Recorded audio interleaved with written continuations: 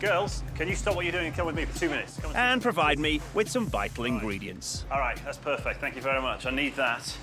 Right, that's the jug there, right? I need to sling that out. I'll replace it, though, OK?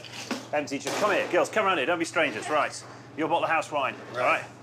OK, I'm going to empty most of it out. This may seem weird. It's going to amaze you in a minute, though. Love it, right? Now, where is that thing that you cook all your meals in? That's not true. We rarely use a microwave. Right, OK. Bottle on its side.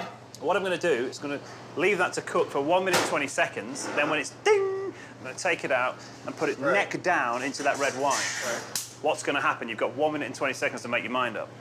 Okay. 1:20, start.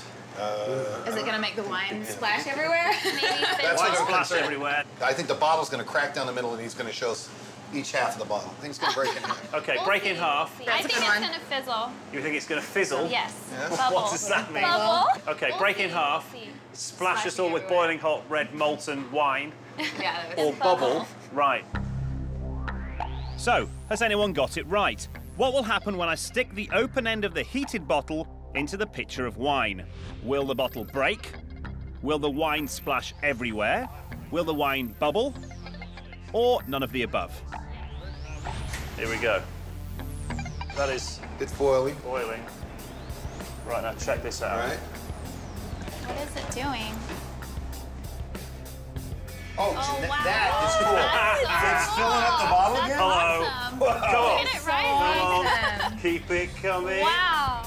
So, the answer is D, none of the above. Wow. Incredibly, the wine is being sucked straight up into the bottle. Look at it. Do you guys want to know why it did what it did?